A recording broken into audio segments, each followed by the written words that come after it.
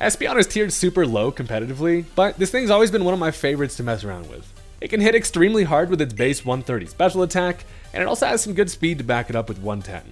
What makes it even more valuable though is its ability Magic Bounce. This straight up Uno reverses status moves and even bounces back hazards like Stealth Rock, which can make for some pretty fun prediction action.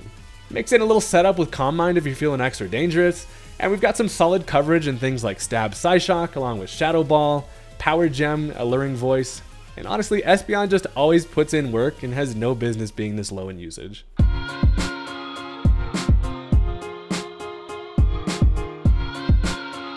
Ladies and gentlemen, what is happening? Today I can offer you one kitty. Espeon truly does not get the respect it deserves, and that is what I am here for. If you're into that kind of thing, go ahead and hit that subscribe button if you haven't already. I'm on my way to 400k, you can be part of the journey. And I first want to give a huge shout out to my favorite sponsor, Surfshark VPN. Look, if you're somehow on the internet without a VPN, you are messing up. A VPN is a virtual private network that not only keeps your data safe while you're browsing the internet, but it can do some other pretty sweet stuff. When you connect your device to the internet, Surfshark is encrypting your information and anyone trying to snoop on you won't be able to see anything you're doing. But the true fun honestly comes with the fact that you can just travel the world virtually in just one click. You can easily access region-blocked content by selecting any server, and you're good to go. Changing your virtual location comes with my favorite perk of being able to access a whole new library of content from other countries. Look, American Netflix gets boring, so you can literally just pop on the Surfshark, connect to a Japan server, and unlock all new shows and movies. You can also bypass price discrimination, like when you're searching for flights or hotels. Websites, they often give you pricing based off of your location, so you can literally just turn on the Surfshark VPN and guarantee you're seeing the best deals. One of the best parts is that with one subscription, you can use unlimited devices. You can legit share an account with as many people as you want, and pay less than the price of like a stick of gum. You can even get 3 extra months for free if you give it a try using my code Haydunn at checkout. Just go ahead and click that link in the description if you're interested. I promise you will not be disappointed. And let's go ahead and get back into the video. Alright, so my opponent is going to go ahead and lead off with the Electros. Buddy is looking suspiciously tube-shaped, and I have a Frostlass, who is here to mix some stuff up and be annoying. So, first of all, I figure this thing probably volt switches or something. I'm just going to take this opportunity to go for the spikes, sprinkle down some Legos, and we're feeling good. It turns out, however, we've got a physical Electros here with the crunch. Doesn't quite knock me down my Focus Sash, but it is going to do a lot, and then Frostlass is like, hey, don't do that again. I do get the Cursed Body, and at this point, I kind of figure this is probably something like a Coil Electros, which is pretty lit. I'm just going to go for the Destiny Bond, because if they end up wanting to knock me out, I'm going to take them with me. And I'm totally down with the free trade there. They do go for the Wild Charge, and that is going to work out perfectly. Frostlass always, as a lead, kind of puts the pressure on a potential taunt, so they can't set up, and then they see the kill, and then I'm like, yeah, no, you're coming with. So the Destiny Bond works out. Electros going down is actually pretty solid because that thing is generally just annoyingly defensive, and we love to see it. So we've got an empty battlefield. 9 out of 10 times I'm going into Scarf Staraptor here just because I can pivot, or if it's a good matchup, I can just take the opportunity to grab some damage. Turns out in comes the Garchomp. So this thing has the potential to set up here, which is what I'm kind of worried about, but also it could be trying to set up some Stealth Rock, and you already know when the Espeon's around, we're thinking not today, partner. So I'm going to go for that pivot with the U-turn, and Espeon's kind of my best switch here, because what I'm also worried about is a potential scale shot. Now, if this thing gets a speed boost, it's going to be fast, and it's going to be bad for me. But I'm actually Mirror Herb on the Espeon, which will allow me to copy that speed boost, be faster, and then do stuff. But it turns out they're just going to go for that Stealth Rock, and then ends up giving me some Stealth Rock. So I am totally fine with that. Magic Bounce doing its Magic Bounce and bullshit, and at this point Espeon is in a pretty decent position where I'm actually not quite able to grab the KO here with the Draining Kiss unless I have a few things going for me. So first of all, I gotta go for the Calm Mind. Now, the main reason is to be able to OHKO the Chomp if I can commit the Terra Fairy, and then thinking for the future, their only thing faster is going to be Salazzle. And if I have a +1 in special defense, I can actually likely take a Sludge Bomb after a nice little heal from the Draining Kiss. So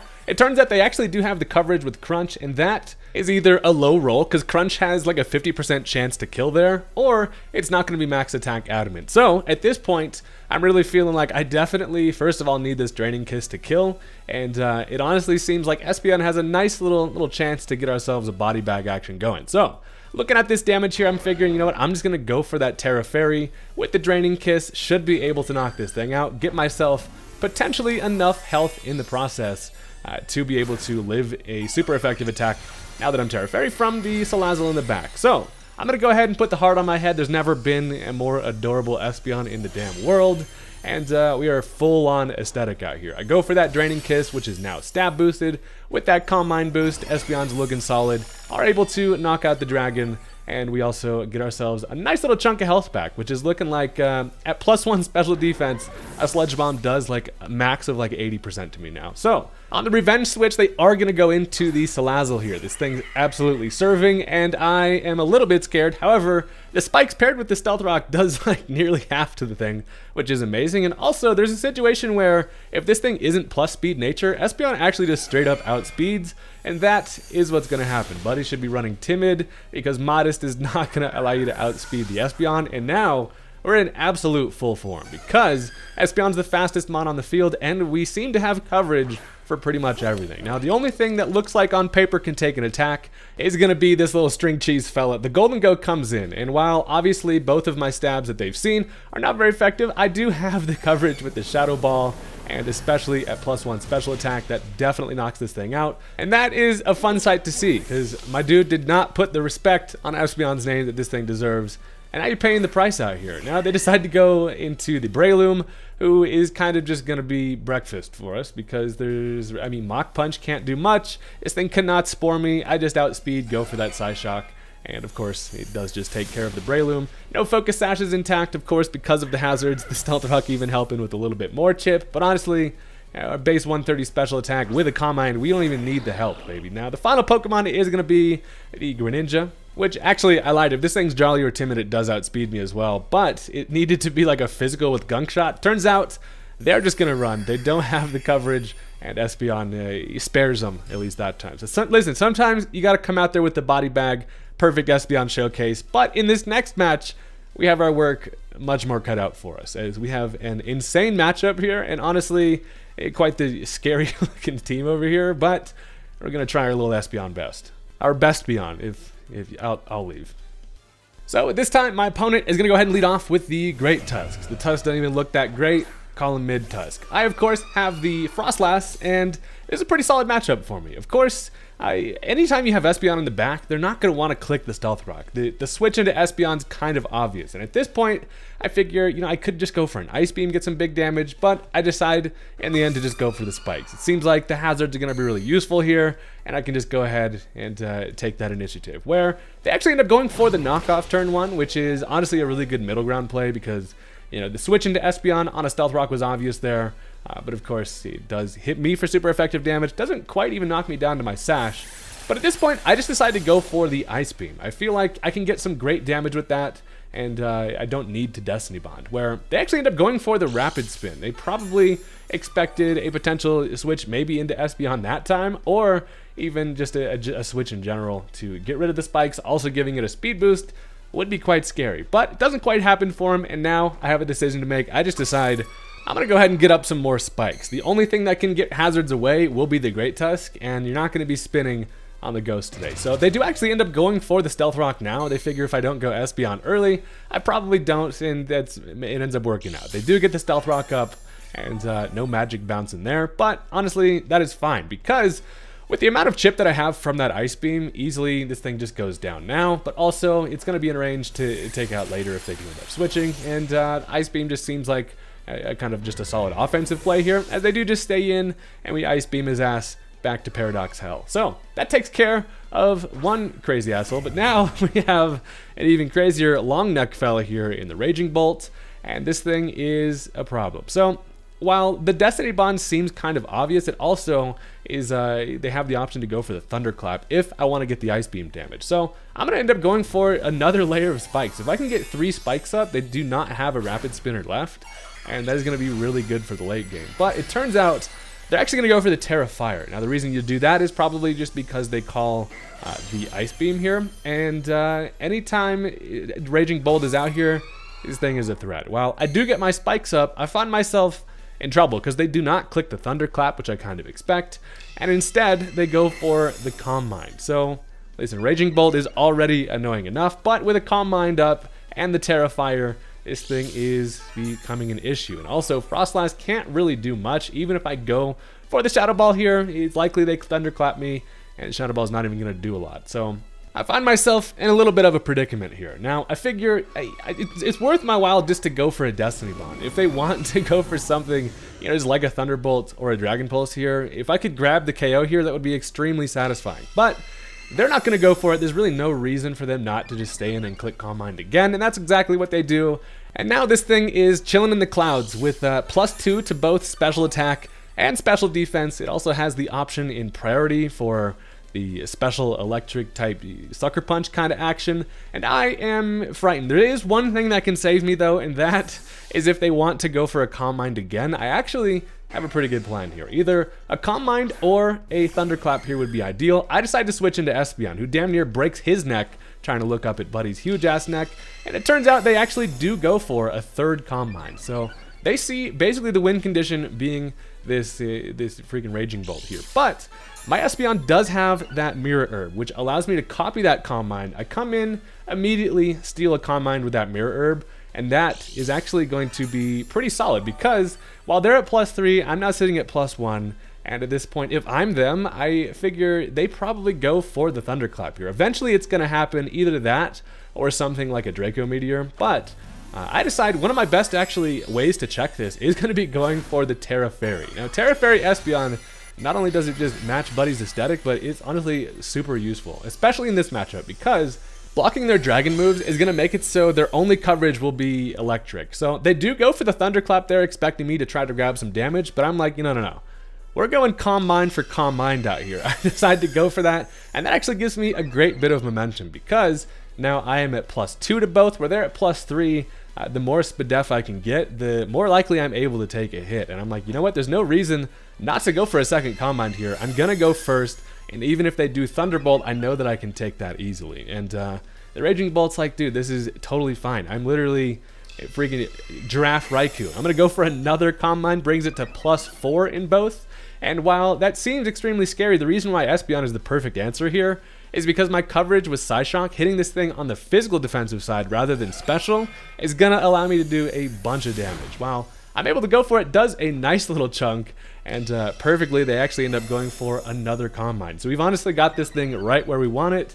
It literally has +5 to special attack and special defense. So at this point, even with the Spadef that I have, a Thunderclap is honestly going to do a lot, depending on kind of how this thing is trained and what its nature is. But I figure, looking at this thing, I'm like, honestly, I feel like a Thunderclap still probably kills me. So in order to avoid that, I'm just going to get another Calm Mind up. This kind of makes me feel like maybe this thing's only coverage to hit me with will be the Thunderclap. So we got the calmest minds literally on this side of Paldea at this point, and everybody around this battlefield is feeling the effects of the damn meditation going on out here. But even with Leftovers Recovery, obviously, with another Calm Mind here, I should be able to live Thunderclapping to my cheeks, which does allow me to go for an attack here. We are able to live the priority there, and a Psyshock is going to take out the Raging Bolt. So that's honestly super ideal. It's kind of the best way for me to get around not being swept by Raging Bolt, because when that thing gets Calm Minds up, it's kind of game over a lot of the time. But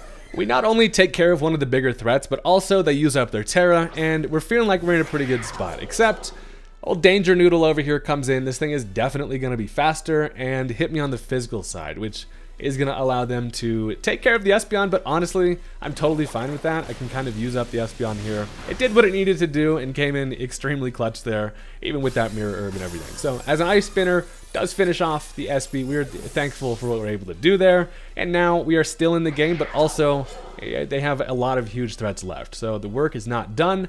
And at this point, I do at least get a Revenge Switch. And Arcanine is kind of perfect here because as I can come in, I am able to grab a nice little Intimidate, and we're looking nice and yellow out here. So I know that at -1, this thing can't knock me out. Its best coverage is going to be like Sacred Sword. And also, this thing is in a weird position to switch because their remaining Mons do not come in on a Flare Blitz, being King Gambit, they have Excadrill, and a Golden Go. So I am able to take the Sacred Sword nicely, allows me to go for that Flare Blitz, which does take out the Chien-Pao. Huge threat out of the way, and Arcanine totally did its job. While we do take a bunch of damage, especially from the attack and also the recoil, I am in a spot where if I get outsped, I pretty much die here.